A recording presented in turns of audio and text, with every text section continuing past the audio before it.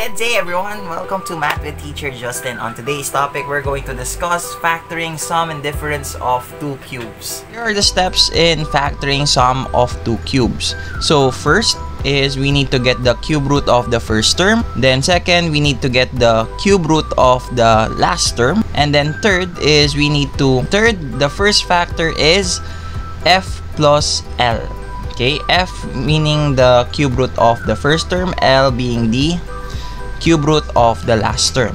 Okay, then fourth step will be in three parts. So first factor multiplied by squared the first minus the product of the first and the last plus the last being squared. Here are the steps in factoring difference of two cubes. First is to get the cube root of the first term. Second, get the cube root of the last term. Third, the first factor is f minus L. Fourth step, the first factor multiplied by squared the first plus the product of the first and the last plus the last term being squared.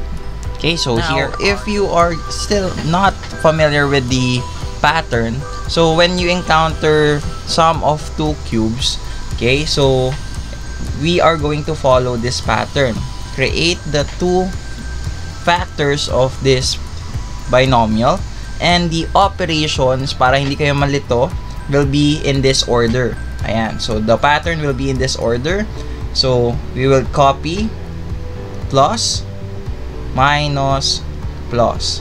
That will be the pattern for the sum of two cubes. Now for the difference naman, okay, for the difference, this will be the pattern that we are going to use. So we will copy the subtraction symbol in this small group, and for the other group will be plus plus. Okay, so this is what I use in order for me to remember the pattern or the symbols for sum and difference of two cubes. So let's move on to our examples. Okay, so let's have an example. For example, we have x cubed plus 8. So in order for us to factor this, okay, we know that this is a sum of two cubes because x raised to 3 is a perfect cube and 8 is also a perfect cube. So in order for us to factor this, we need to get or identify the first and the last. The first is the cube root of the first term and the last is the cube root of the last term. So first step is to get the cube root of the first term, and that is equal to x. Okay, when getting the cube root of a variable, you're just going to divide the exponent by the index. Okay, next is we are going to get the cube root of the last term. So the cube root of 8 is 2. Now third is we're going to get the sum. Knowing that this is the sum of two cubes, the first factor will be x plus 2. We will just add the first and the last.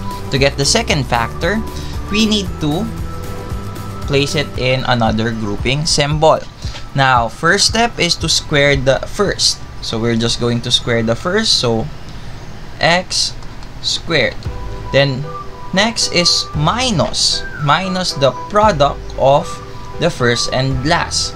So we will have 2x. Then plus the square of the last term. So we are going to square the last term, and that is equal to 4. So this will be our factor of the given polynomial. So our final answer will be the quantity of x plus 2 times the quantity of x squared minus 2x plus 4.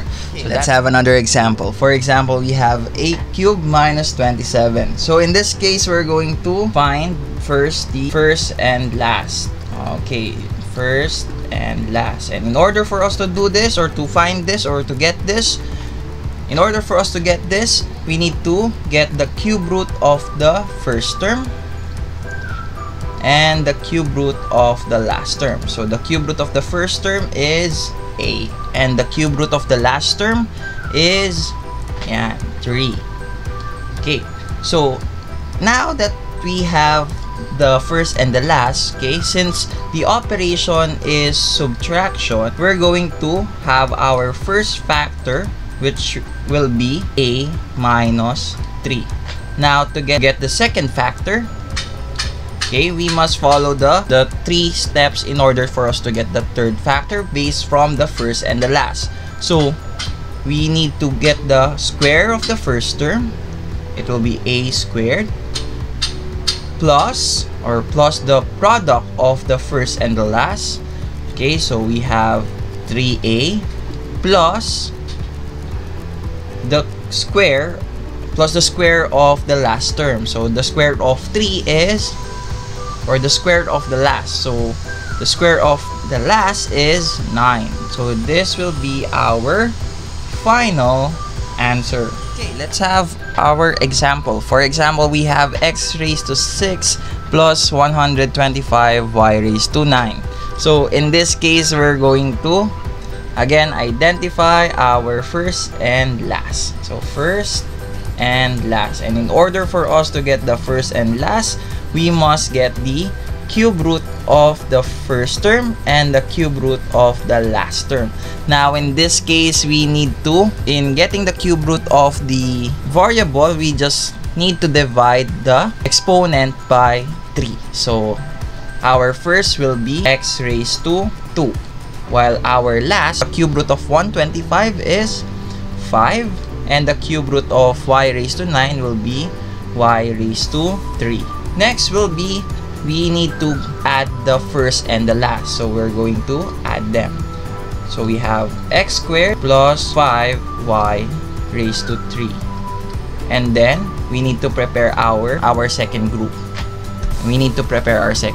So for the second factor, it will be the square of the first, so x squared being squared minus product of the first and the last. So we have the first times the last, and then plus, okay, square of the last term. So 5y cubed squared. Okay, now we need to simplify this. Again, copy x squared plus 5y cubed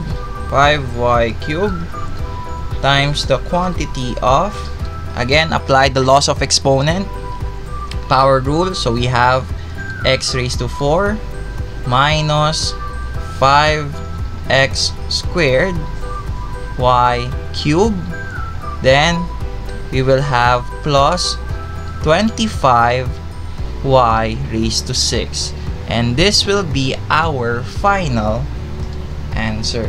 Eto. Okay, let's have another example. For example, we have a cubed times b cubed minus 64. So in order for us to factor this, we need to identify our first and last. So in order for us to get the first and last, we need to get the cube root of the first term to get the first, and the cube root of the last in order for us to get the last. Okay, so simplifying this, okay, the cube root of a raised to 3, b raised to 3 is ab. So we're just going to write the first is equal to ab. Now the cube root of 64 is 4. Okay, so we write 4. Now we will put them in one factor. Looking at the operation subtraction, we're going to have our first factor as ab minus 4. Now our second factor will be, or the other factor will be, we will follow the pattern. So first is we need to square the first. So we have ab being squared, okay, plus the product of the first and the last. So ab times 4 plus the square of the last. Okay, now we will apply it. Okay, simplifying this, we will have,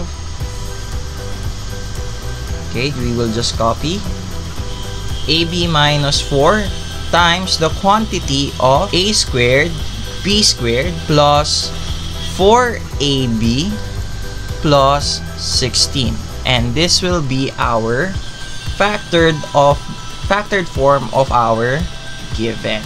Okay, so that's it. Now that you already know how to factor sum and difference of two cubes, it is your turn to try it.